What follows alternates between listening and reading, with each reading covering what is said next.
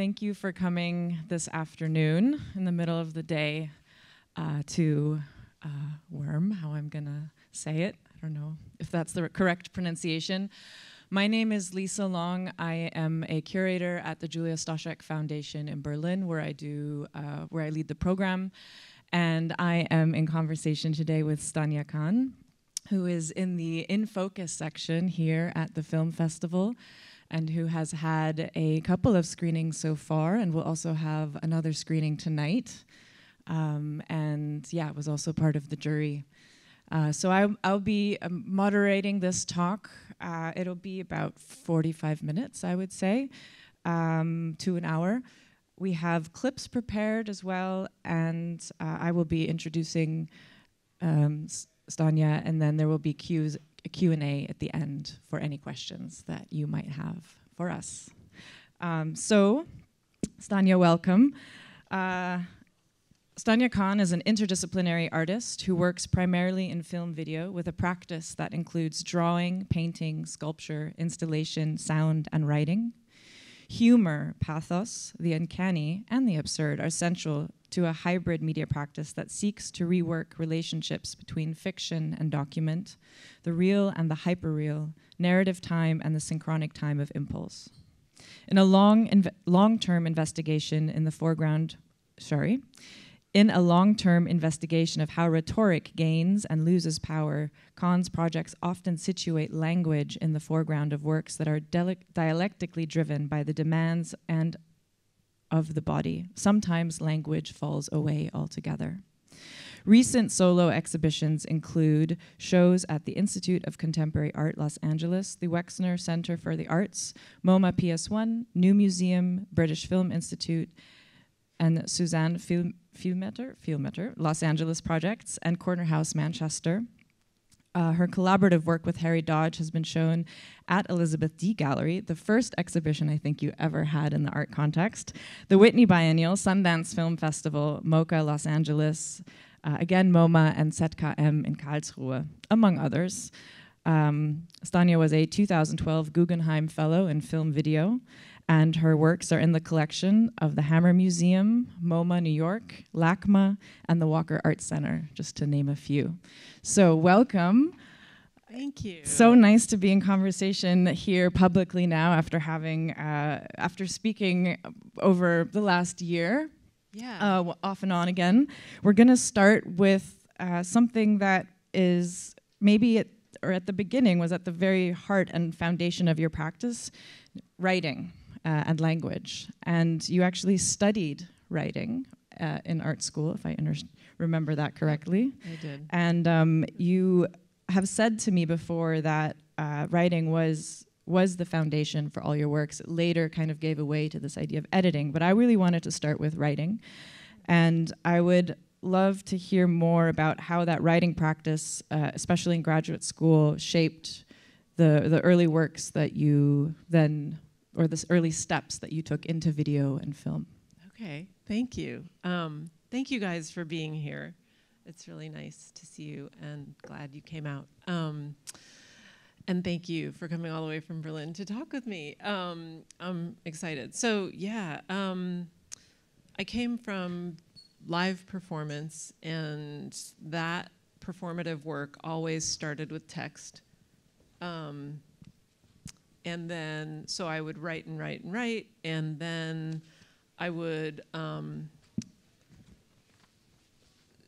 play around with like reading those texts, but moving around or with a costume on. And then as soon as the physical transformation happened, there was always I would have a visceral response to putting on some kind of costume, and it would sort of transform my state of mind, and so then that would change how I would deliver the text, and so then I would go back and rewrite, because then the text would change. So sort of coming off the page through the body, the text would become a different thing, and then I noticed that inevitably I would improvise, especially in performance, and sort of live editing whatever that script had been based on what the energy is in the room or how people were responding, or like, oh shit, they didn't laugh at that one. Okay, haha. And then I'm like, okay, I've got to find a way to connect and then make a new bit of text. And so then there would be another rewriting process based on that experience. So the writing always sort of was like this living thing, which they did not like in graduate school. They're like, we don't know what to do with you. We don't do performance here. And I was like, oh, well, that's okay. It's still just writing. It's still just text. And so in graduate school, really, there was this demand that I just write for the page, because that's all they wanted to deal with. So I learned a lot doing that, but it's not really my practice in a way with writing. So I wrote a collection of short stories for my MA thesis and didn't pursue that path. Like, I came out of grad school making videos. Luckily. Yeah. And so the transition from performance to video made a lot of sense and continued evolving this kind of scripting hybrid with improvising, and that helped me again feel. I think what I brought with me into video making was that kind of body memory of what it's like to perform for a live audience, and to feel the energy in the room, and to realize that part of textual production is this relationship between you and the audience. It's not like this one-way channel. And so I think that really influenced the way that I edit, and we can talk more about that as we go. But if we want, we can show a clip from It's Cool, I'm Good. Yes. Which was from 2010, so now that's pretty old. I'm old.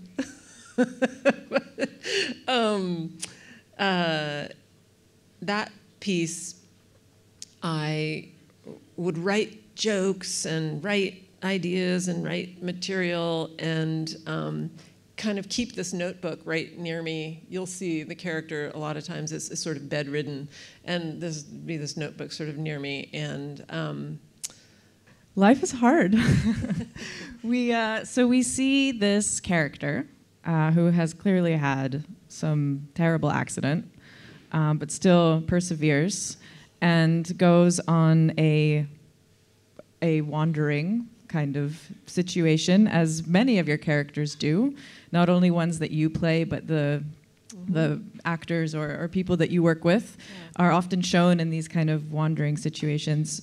So who is this character speaking to when she speaks to the camera, and like, where is, and then maybe to tie that into what we were talking about before of scripted kind of written language and improvisation and performance, how much is, like, what's the relationship or the ratio kind of between in these situations? Yeah, thanks. Those are good questions.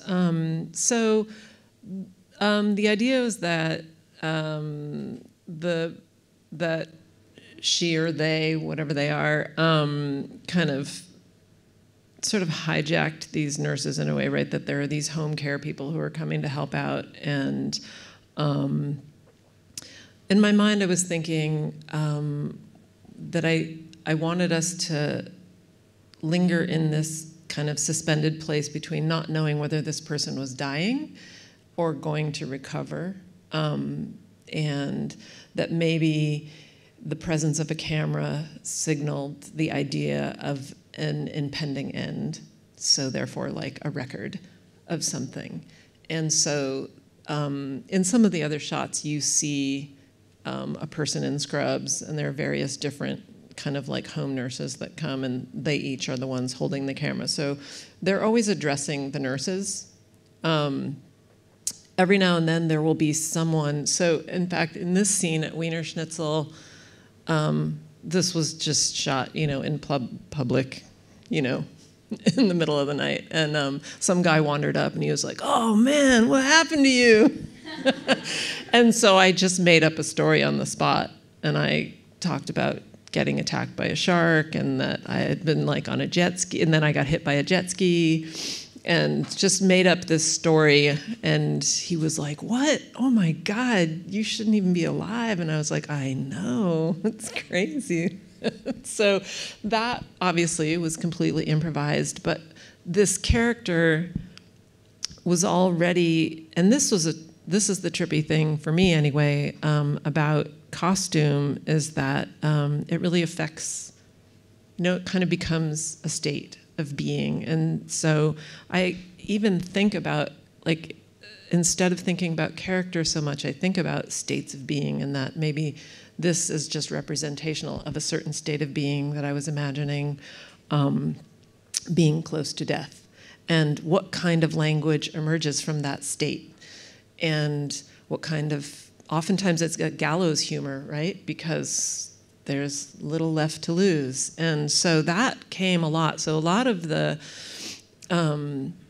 improvising happened in part because of being in this bandaged state. And so things would flow out that I didn't expect. And also a kind of obnoxiousness, like sometimes this character would just really be flirting with the nurses and be like, "You're hot, the other nurse was really hot, but you're smart too." And like, just, I was like, who is this? Who is this person coming through? And so, again, kind of letting a state of being create language.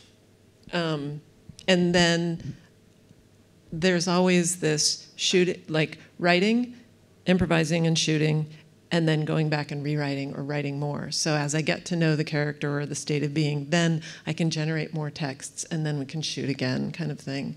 So that is sort of a recurring process. I don't know if I answered that. So the body, I guess, I read also in this beautiful interview that you gave with Grant Wahlquist about this idea of the state of being and this kind of metaphorical, like a body that is not necessarily portraying a character, but is staying a little bit more abstract and is becoming a vessel for these ideas that are actually more like political commentary on societal issues or psychological, emotional states, inner feelings, and kind of how we personally deal with these in relationship to society at large.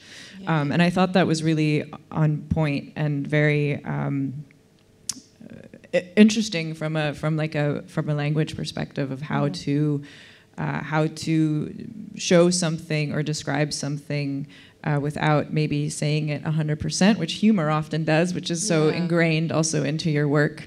I guess you're just a very funny person, it would seem, from almost every work that I've seen. There are always moments of relief, I would say, because actually that's what the humor often is doing in your work, is creating this type of relief in regards to these very horrible situations, or also horrible body situations that we are seeing, that are very visceral and kind of make us cringe a little bit at imagining what would happen.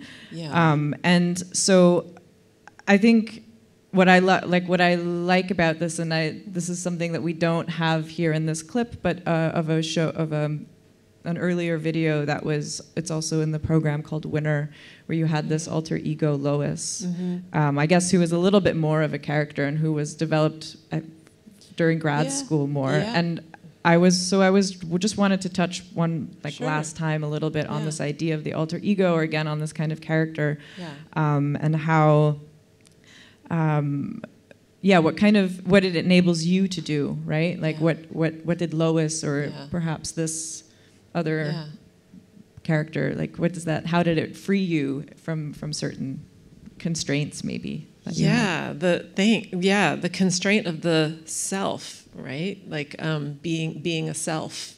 I'm uncomfortable being a self, I guess, whatever that means. I said to someone the other day, we were talking about like aging and our bodies and whatever, and I was like, I just wish I could be smithereens.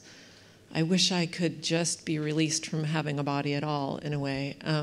Sort of tired of dealing with it. But Lois and this character, I guess they allow me to maybe go, it frees me up from a sense of self so that ideas can come forward, or again, like states of being. Lois is this character who, if you, we'll be showing this short later at like 4:15 over at the Kino, but I think it's also online and you can watch it. She's kind of this loner. She's an artist. I think that what that character allowed me to sort of tap into is the, again, like this, what's the existential state of feeling alone, but you've got all this stuff you want to share with the world, but you're sort of terrified of people, which is not that far from how they're all pretty close to the vest, you know what I mean? And so I put on this kind of dorky windbreaker and comb my hair over to the side and become this character Lois, who is really comfortable hijacking camera space and convincing people to listen to her stories and kind of go on weird journeys with her. So that's kind of how that operated. And also, it's like a faucet comes on when I would put on her windbreaker. She has a lot of access to language, and it would just flow. But I think it's really about making a space where I'm comfortable for certain material to come forward. And again, my interest really is never about like me or my personal feelings so much as I'm hoping that whatever's coming through the character, the being, is something that other people can connect to and go, oh yeah, I kind of feel like that, or oh, she seems familiar, or oh, that poor. Sometimes people, like with the can't swallow it, can't spit it out. Sorry to reference things you haven't seen, but another character, sometimes people will go, oh, that person is crazy, right? That person is insane. And oftentimes my thought was, oh, I don't see them as insane. Or I see that as a state of being that we all have, which is maybe a stream of consciousness rattling through our worries and distresses. And also with a very philosophical strain to it, I have to say, can't swallow it, can't spit it out. Highly recommended. So you have these earlier works where you're playing the characters yourself, and then in 2014 you made a feature-length film called Don't Go Back to Sleep, where I guess for the first time in such a larger scale, you asked other people to use the same type of method as you were using on yourself in this way of like improvising and script writing. So we're clearly in some post-apocalyptic moment again. Yeah. Have the zombies come? No, the police have come, and they've come, and they've come, and they've come. And so the idea was sort of that all, and again, it's always sort of a bit allegorical, right? Not quite literal, but I thought, what if the only people left are frontline emergency workers, right? Helpers, whose job is to sort of help people live, and the state. And so they are kind of, and the other idea was that they wouldn't know each other, that they would be strangers to each other, having to work together under pressure. Collectivity on the spot. And so they are kind of in these, they're basically squatting these empty houses and setting up triage centers. But of course, mainly the people who come are other wounded emergency workers, and one of them dies, the one in the bathtub. And so it's sort of not a lot happens. It's really about these workers and the time they spend with each other, waiting in a way to, again, in the space between are we going to survive or are we not? And I guess that's a recurring question, in part because that's the state we live in, right? It's so precarious, endlessly. But also, yeah, I mean, it's just funny, like, that I had made It's Cool, I'm Good with, you know, all the nurses sort of being witness, and then I gave them their own film. But yes, so here, again, I had done a bunch of writing and then thought, oh, it's really awkward to have, that it will be bad acting if I ask them to do my script, or that's how what's what I worried. And I also was interested in, could I make a narrative feature built from or built with the agency of the participants. So I thought if they also were creating texts, that then the process of making the film would also reflect the ideas in the film about collectivity and power and agency and labor and surviving. So I would put them into situations and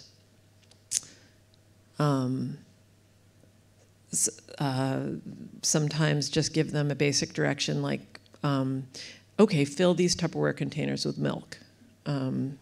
And that would be this recurring activity in the film of people filling bottles with milk. Because at the time, milk, this was during Tahrir Square and numerous uprisings around the world where people were being tear gassed a lot and people were using milk to soothe their eyes from tear gas. And so a lot of the characters in the film are filling containers with milk. But that was the only direction I gave those to. And he was like, I have this phobia of spilled milk. And then she was like, yeah, my mom put me in the bathtub and poured it all over me. And so they wrote that. They did that. And it was like, amazing. I couldn't have written that. So there was things like that throughout. Or there are other scenes in which or with the bathtub scene, I said, the direction was just, she's dying and there's probably nothing you can do to save her. Just go in and talk to her. And if the person said, well, I don't know what to talk to her about, I think one of the prompts I said, well, you could tell her all the different jobs you've done. And so she started listing all these amazing jobs that she's done. So, yeah. And it's nerve-wracking to work that way, to work so improvisationally. But I am committed to it. Yeah, and it also, as I said in like the introduction, you have this. It's like a kind of like reality TV, or a speculative documentary in a way. One thing I wanted to talk about that it goes a little bit or goes away from language, but also goes through all of these works that we've talked about so far and some that we've seen, and also goes into Stand in the Stream, which is something that we'll be getting to next, is this idea of witnessing. And I think it's very much a very, very prominent question in your work because of how you use the camera and the way that you interact with the camera. And especially by giving the unknown person behind the camera this type of agency in the way that you're in dialogue with them all the time. But also in Can't Swallow It, Can't Spit It Out, the camera person is a type of paparazzi in a way. At least that's how I would think of it. And so I wanted to talk about witnessing because we are seeing something that is true. It's a self, but it's not fully true. There's fiction, it's fiction as well, and it touches on the difference between witnessing as a document, as also something like something that we have to do as humans, especially in the situations around the world where there is abuse of power. But also the abuse of power that lies within the spectacle of witnessing as well. So looking at, someone who has an accident, and kind of interesting that you said that this man that came up and asked you what had happened and you gave him a story, like you fed into that kind of curiosity or concern at this point we wouldn't know, but that he had. So I wanted to ask you how you deal with this like slippery line between witnessing, documentation, recording, and spectacle, and pain also that we see, bodily pain, but also kind of the pain that we experience within society. Thank you. That was a lot of good ideas. What was the question, though? Just sorry. So like how you deal with both through technique, but also maybe personal politics approach to the difference between what does it mean to witness, and when do we need to witness, and how do we stay away from spectacle, and how but why is spectacle so interesting or kind of so exciting as well, and how the works that we've seen so far, but also Winner, can't swallow it, can't spit it out, and I think, deal with that. yeah, thanks. Okay, so, and I think that my relationship to the idea of witnessing changes. It has changed over the course of time. So, for example, when we were making this piece, Can't Swallow It, Can't Spit It Out, which I'm sorry, again, we're not showing here, what was on our minds at that point, the way that we motivated the camera was that this camera person was wandering around on the streets waiting to capture an abuse of power. So we were thinking about the beating of Rodney King, and we were thinking about how that moment of citizen witness with a video camera really changed kind of the world in a way, and changed kind of consumer relationship to video recording. And so we were thinking about that and thinking, okay, so now it's a more common thing to do with a camera, so maybe this person is out there. And then what they encounter is this person who, she's got a bloody nose, and she's wearing like a Viking helmet and carrying a big foam piece of cheese. So she, in a sense, is a spectacle, right? But the spectacle brings themselves to the camera. So she goes up to the camera and she's like, "What are you doing in the bushes, man? You spying? You spying? You know?" And he's like, "No, I'm," you know, so again, she kind of hijacks the camera space. But so it's like spectacle goes. She goes, "Oh, so you're looking for action, huh? You're waiting to catch the action," and of course she just kind of follows him around and keeps trying to get into the view of the camera, and she inadvertently becomes the action, but she's telling stories, and she's talking about everything from like how to stab a person or not to shoot someone over property. So kind of traumatic stories unravel. But again, so spectacle is in the story, not in the visual action. So we're not watching anything terrible happen, but we're hearing someone recount. So I guess that's one way that I've thought about definitely skirting violent spectacle, and also not wanting to like, I don't have an interest in like re-traumatizing a viewership. And so that's something I'm always thinking about as well, is how, because a lot of the work is about trauma, and I tend to use humor a lot as a way to, in so many ways, humor and trauma are very related in that there's a thing we're not supposed to say, right? And so when humor is working, hopefully it's saying a thing you're not supposed to say, or it's pulling up the corner of the rug and showing the dirt underneath, right? And that's sort of the job of humor.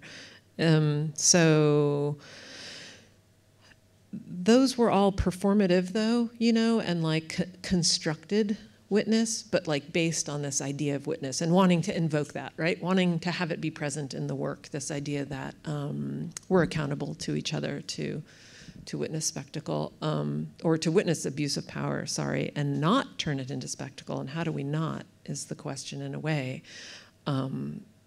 which is another problem for the internet for us to think about. But what I was going to say was, then with Stand in the Stream, which we'll show you a clip of soon, and also is playing in its entirety later this evening,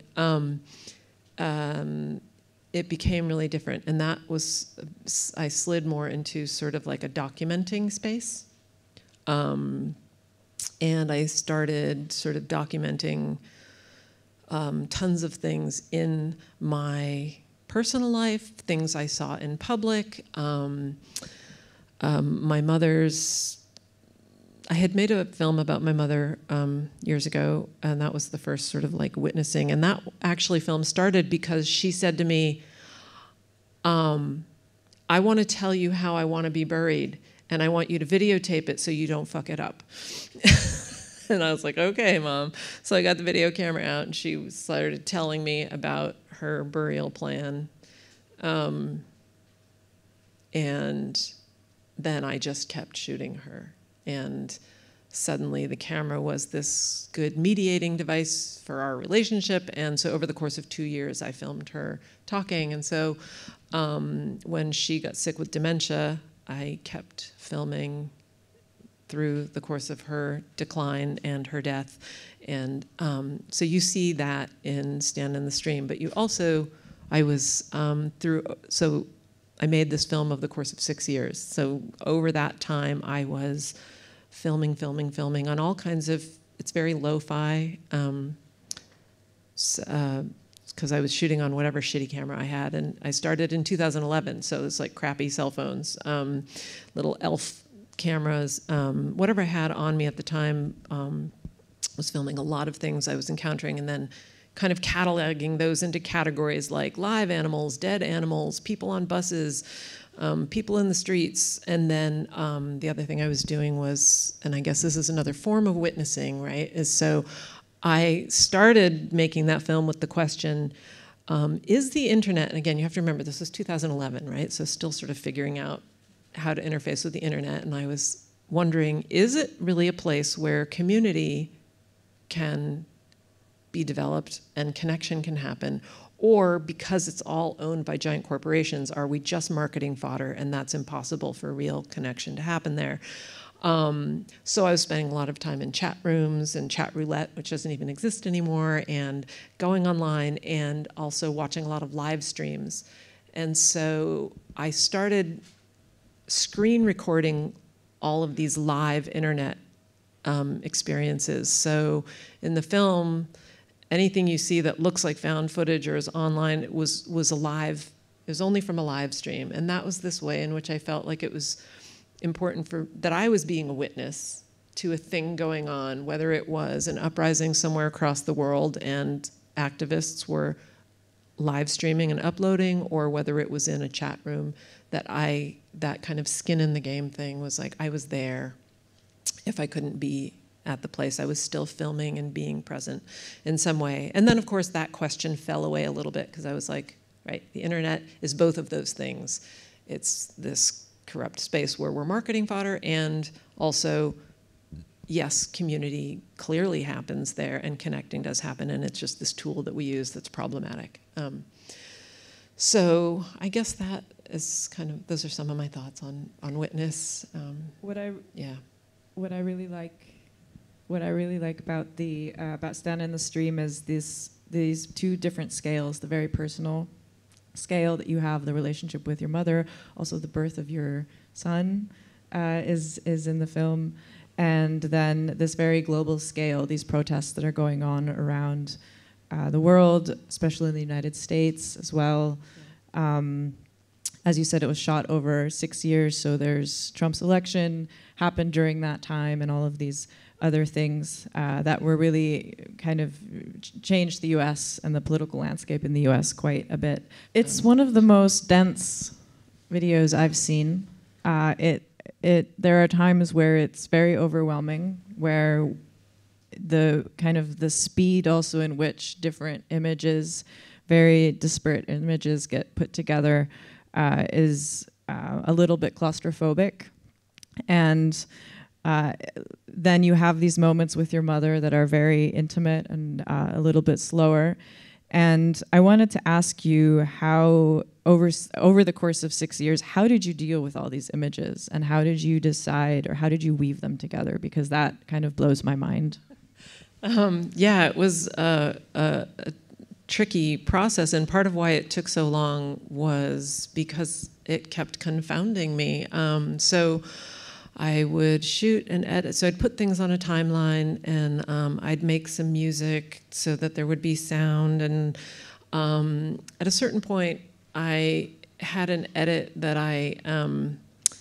it was going somewhere, and I just kept feeling like it's too many screens, it's alienating, it's blocking, it's going to block people out. And this was before any footage of my mother was integrated into it. It was just all of this footage, but without her. So, one rule of editing that I kind of have used over the years is to start with what you like. So oftentimes I would just only pick the footage I was the most excited about, and that was a good place to start. And I knew that there were going to be animals, there was going to be people in public spaces. I had these categories, right? It was almost like a library I had amassed in these hard drives, but it wasn't like I shot for 6 years and then sat down to edit. I was editing constantly over the course of that time, and you see actually in there in one of the chat roulette scenes, we're on the set of Don't Go Back to Sleep. And the nurses, and because we'd be shooting, and I go, oh my God, hold on, you guys, it's now, 4 p.m. in Brazil, and there's a massive bus strike uprising. I've got a sign online. Anyway, I got to this point where I realized that something about the footage was alienating. The screen, and I thought there needs to be a person. We need a human. I miss people. And so what I did was I went into my basement, actually, and I put on Lois's windbreaker, and I started filming myself in my basement and filming her. I was like, well, let's just pretend it's the end of the world, and she's down there, and there's only like this much water in her jug, and that's it. And when the camera battery runs out, we'll know she's died, or that she's gonna die, and she'll improvise from that place. And so I shot some of that footage and I edited her in, and it worked like a scaffolding, and I was able to see, okay, yes, it does need a person, but not a performed person.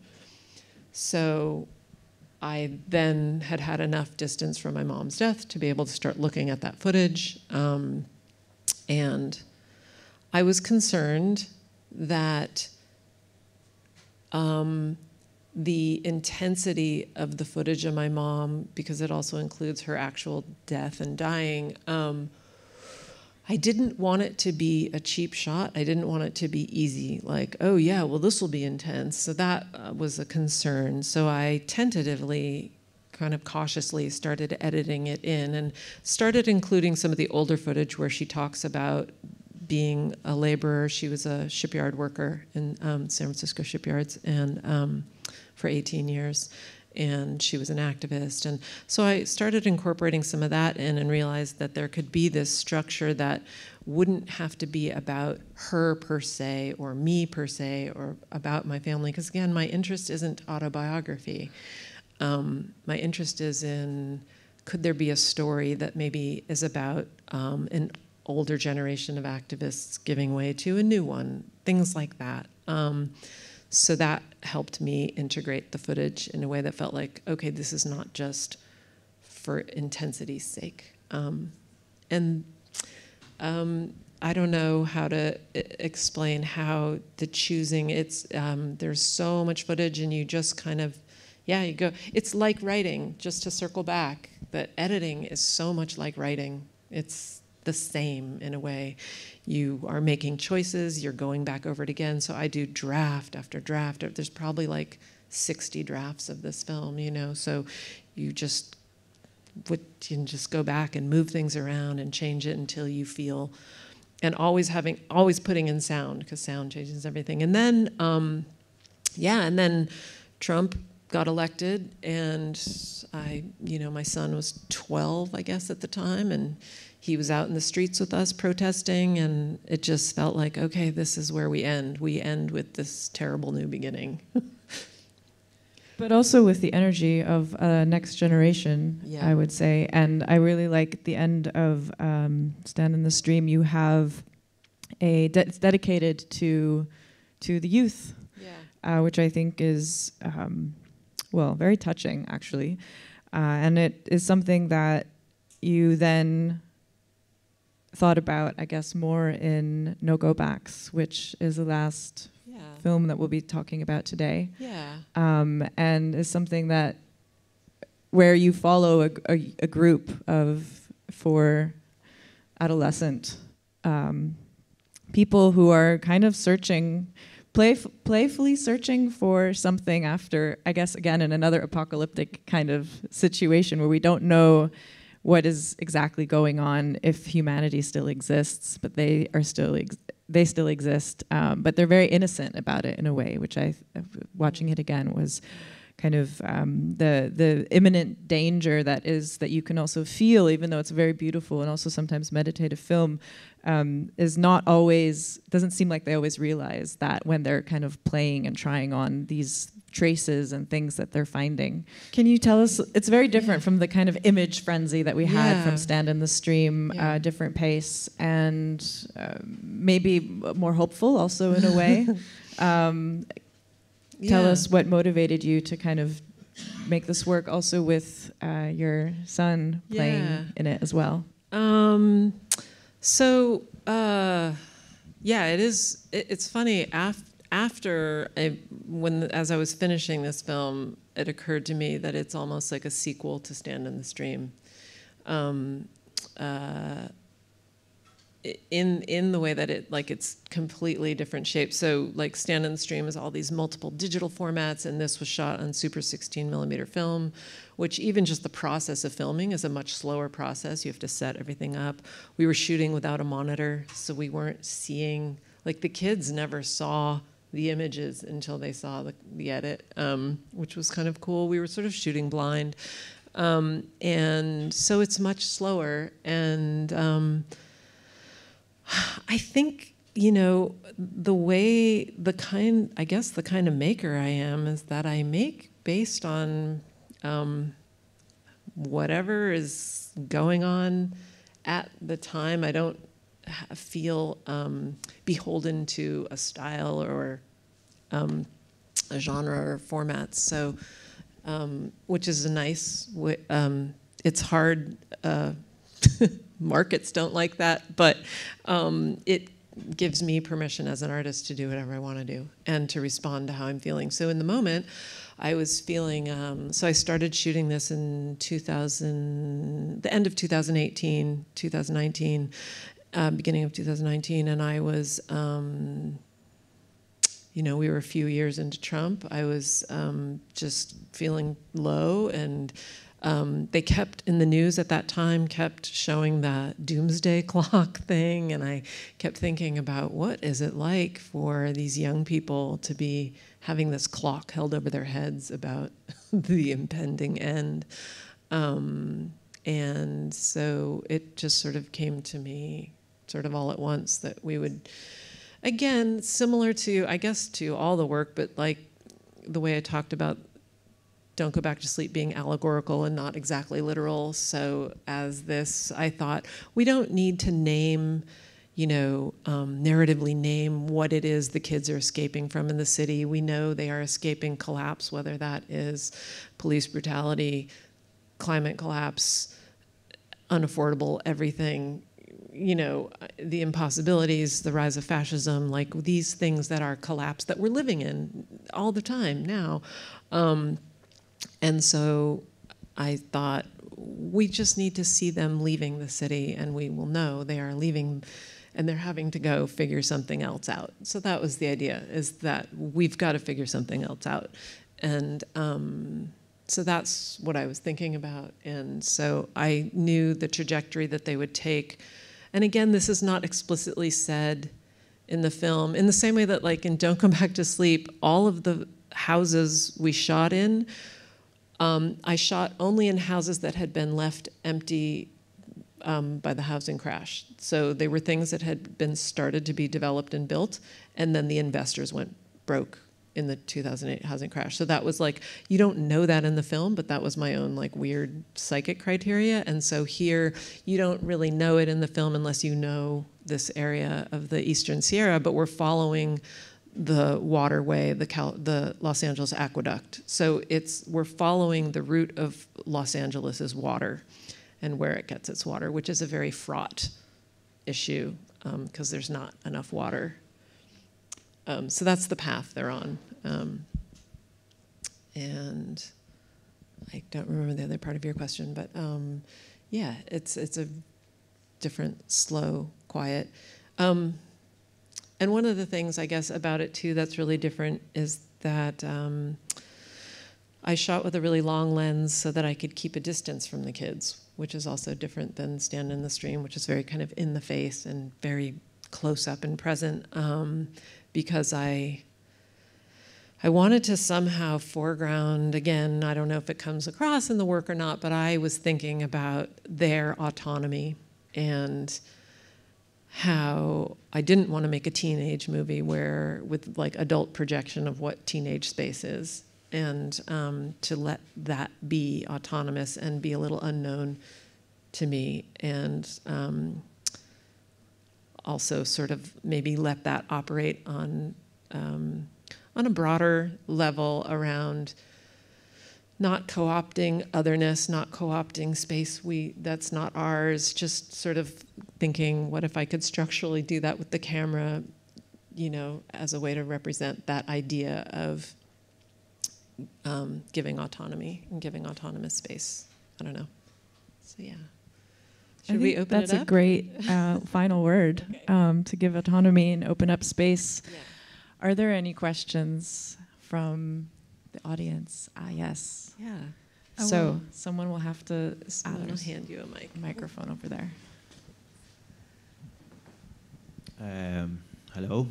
Hi. I see that you have like a very American voice in your sense of humor, in the way that you make fun of your own misery and pain. I want to know what allows the American culture to make fun of that, because if you look at the great American comedies, that's what they're about. So yeah, I don't know if you have an answer for that. I almost want to say, well, what do you think? But that's a really interesting question and a big question. So I think that I'll just try to speak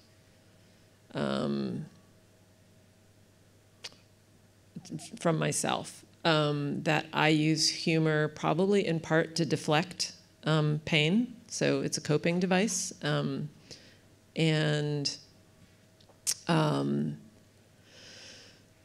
There's also all over the world, but I guess in America as well, or maybe I'm a little bit in a tradition of political satire, or I hope that I am in any case, where there's a mode of humor that is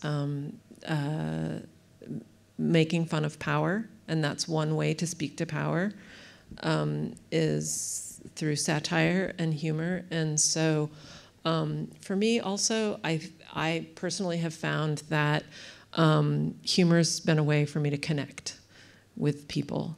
And so when we can laugh together, it makes a little bit more space for me to introduce that which is tragic or difficult, and have it be maybe a little less scary or alienating, because I want us to be able to go to the difficult places together. And humor has been a way that lets me do that, to let difficult material be present. Yeah. Thank you. Okay, I hope that helps. I don't know. Are there any other questions? Yeah. Hello. Hi. Thank you for this, and thank you for your work. And it's really nice to be here and hear you speak about it. I think, I have many questions, but one of them would be a little bit about your process of editing. In a way, I'm just curious how you work with, you shared a little bit with the feature length, with what's the title? Standing in the Stream.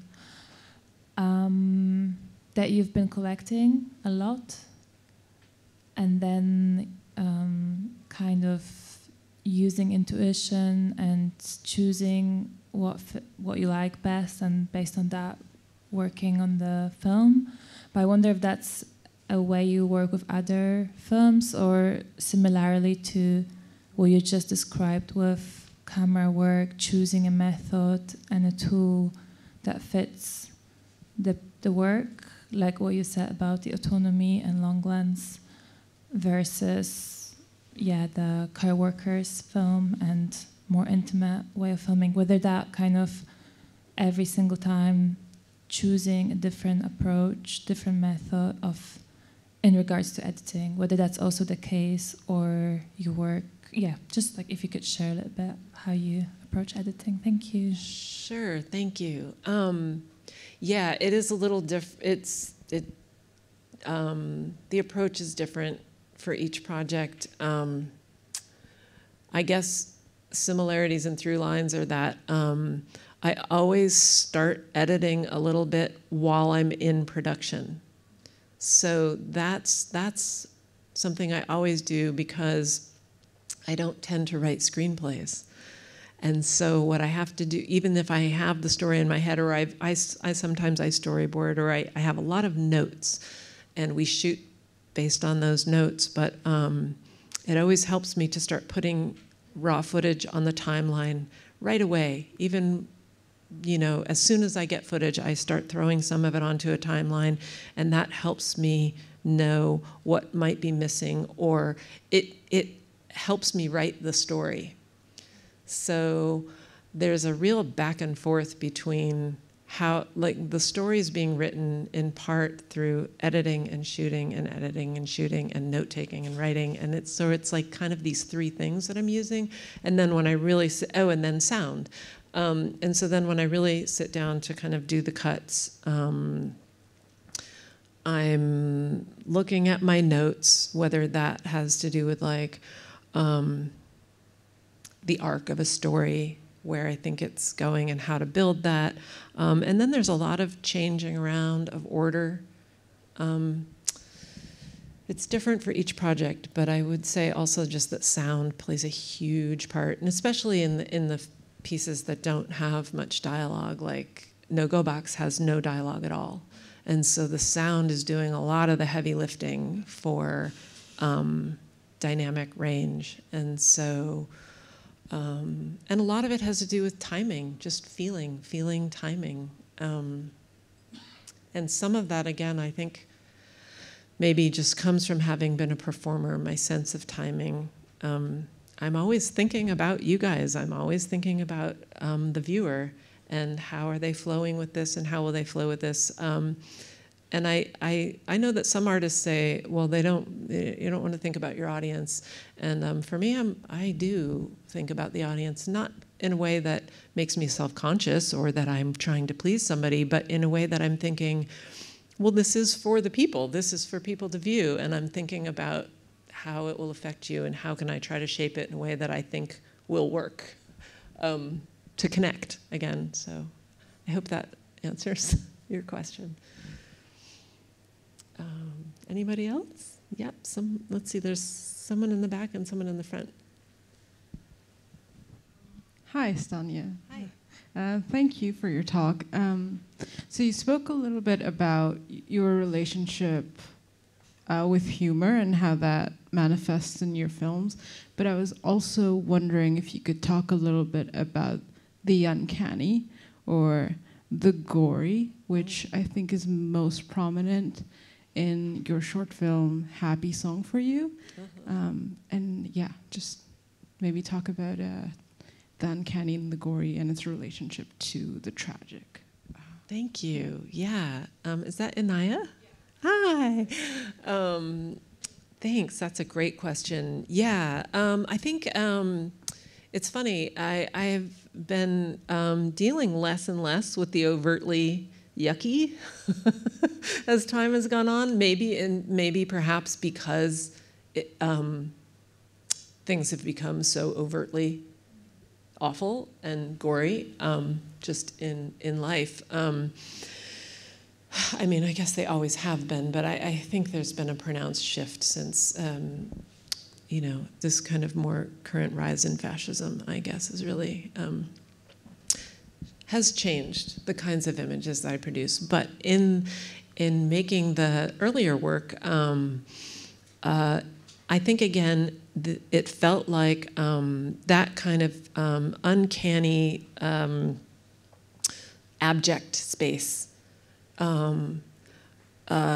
was a way to externalize what's inside.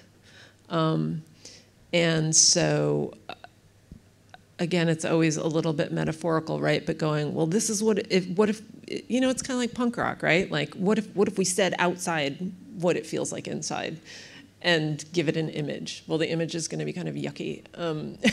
So that's where a lot of that came from. And actually, the piece that you're talking about, Happy Song for You, I made in collaboration with the painter Llyn Foulkes. And I don't know if you guys know his work, but he was working mostly in the 50s and 60s and 70s in Los Angeles. And one of the things he's known for is he would make these paintings of these like businessmen with their scalps peeled back and like these weird bloody heads, but it was also red paint, so it was very much about painting. And so we worked together on that, and one of the things we shared in common was this being really comfortable with kind of spooky spaces.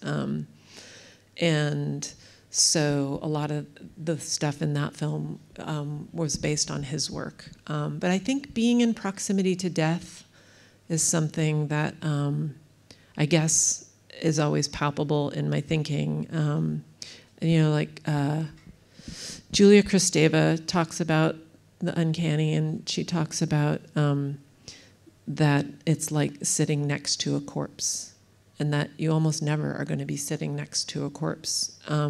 And that sentiment sticks with me a lot. That was in her book, Black Sun, on depression. And I think about that a lot, like if you're sitting next to a corpse, what that's like. So the materiality of death, but also just being in proximity to our own death, to death all around us, and what are ways to explore that. Sorry, that was a really long answer. Thanks for the question. Yes, I actually have a question, which is continue about what you said about miscommunication. For example, some people, when they see an image, they think it's violent, yeah. But maybe for another person, they understand in another way. And I feel like, as I'm also a film student, sometimes I make image, and people understand in totally different way.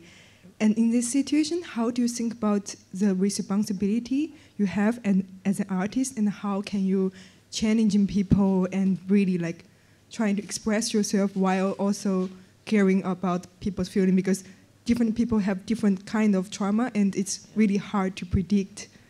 Yeah, that's a great question, and it's an ongoing question too. As an artist, I don't know that I've figured it out, you know what I mean? But it's one I think about a lot. And so, well, one thing I think about, and I think I mentioned this earlier, is this idea of re-traumatizing a viewer, and that's never my interest.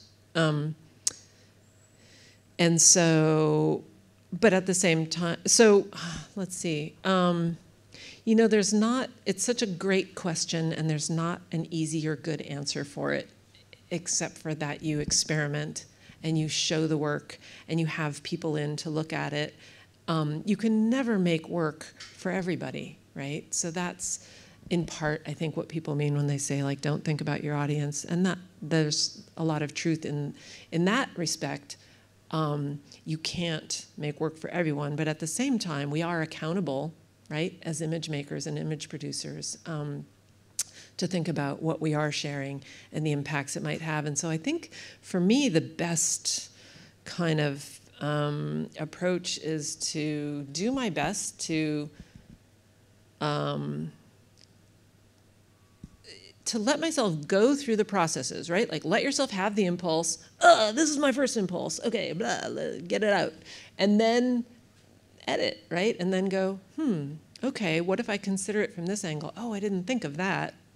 Can I rework that in a way that might, and through that process, you, I think, can still come to something that has integrity to whatever your original interest is, but also might take into account ways it could affect other people. I hope that doesn't sound too generic. It's hard to address it, but I really appreciate your question about it, because it's a real one. And I think it's something that we think about, especially now, right? We can't ignore this question, for instance, of people posting pictures of police killing people online, right? Like, and this question of sharing that information or not sharing that information, and seeing it or not seeing it. I personally don't watch them, but I'm in the streets at every protest and riot. Do you know what I mean? I'm there for abolition. I can't watch that violence.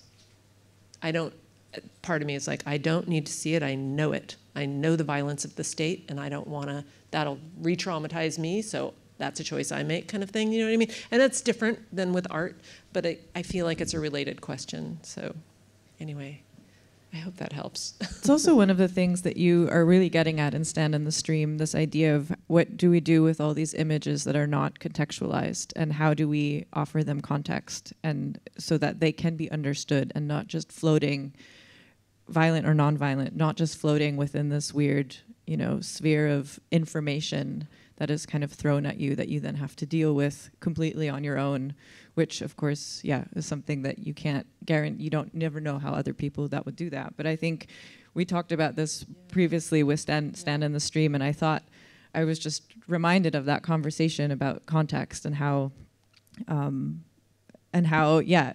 in the Stream in itself has these moments where it's too much, and then you kind of bring the viewer back in and you open up a different level or a different way of understanding what's going on, this kind of cross-generational exchange or also activism that then roots us again to then kind of be braced for all of these really quick thrown in images of protests, but also of animals and death in general.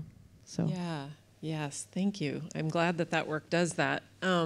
Should we take one more and then be done? I don't know how we are for time, or what's that? We're good? What? Last one. Question. Okay, yeah, sorry. Was there? Yeah, last question.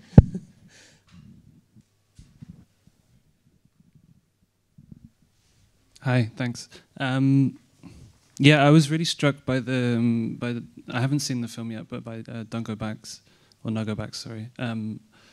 And the kind of what feels like a change in tone, and I was wondering if it also it's like a change in strategy somehow for you. Like another thing that really struck me in the talk was like a reference in one of the other films to Tahrir Square and the movements of the squares, and these things are sort of failed revolutions, and I think. Yeah, that in a way it's like a bit of a slap in the face, kind of like going back and thinking about that moment and maybe some of the optimism that there was there and some of those strategies and reconsidering what political strategies we might have in the wake of those things. But I don't know if there's an artistic parallel for you also in changing what it feels like a big change in style for me for this one, and maybe a bit more timeless, if I can say that. Like I also look at this still behind you, and it kind of could be now, but it could be another time as well. Yeah, this is a messy question. No, but that's okay. I think I'm with you. Thank you. And I think it's a good question, and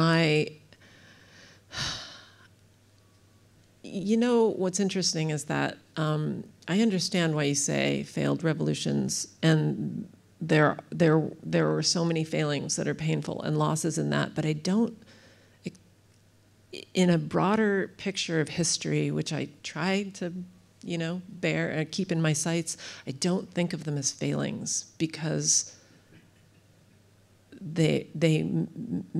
huge change was made, like, and especially, for instance, the uprisings of 2020 and the movement for Black Lives, even though the police killed more people this year than they ever have before in 1 year in the States, and they got more funding, not less, I don't see those uprisings of having failed.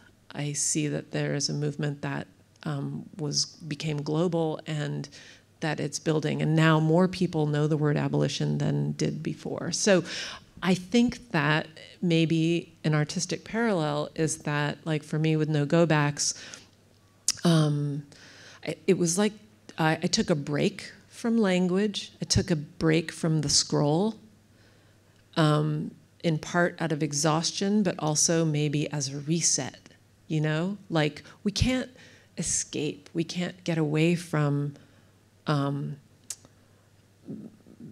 rhetoric. We can't get away from taking a position. We can't get away from participating. But at the time I was thinking, maybe we need a pause though. We need a film in which no one is told, there's nothing didactic about it, and that the viewer has enough room to sort of sit and consider themselves in relation, whether it's to the land or to all of these issues and thoughts. So I think that I was artistically maybe kind of just needing a moment of respite and a kind of a resetting, knowing that there's still so much work to be done, if that makes sense. So it's like an energetic shift, but maybe still along the same trajectory. And what you don't really see in the trailer so much is what happens. So these kids, they go alone on this journey, but in the very, well, just spoiler alert, whatever, but in the very end, you see all of these other kids flowing out of the city. And you realize as the credits are rolling, they're flowing out of the city, and you realize, oh, they're gonna have community. They're gonna have to deal with each other. Here we are, so it's like, oh, here we go. Okay, they're not gonna be alone, isolated by themselves in the wilderness. They're gonna have to survive with each other. And thus, discourse will have to start all over again, if that makes sense. Cool, thank you. Thank you guys so much. Thank you for being here and your great questions.